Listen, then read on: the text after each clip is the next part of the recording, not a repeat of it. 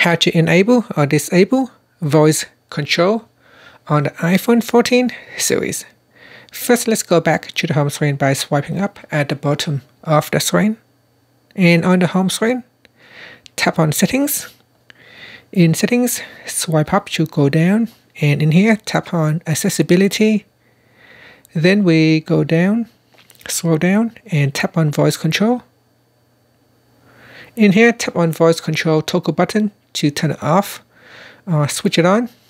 Once it is turned on, you can see there is a blue microphone icon. That means your phone is currently listening for a voice command.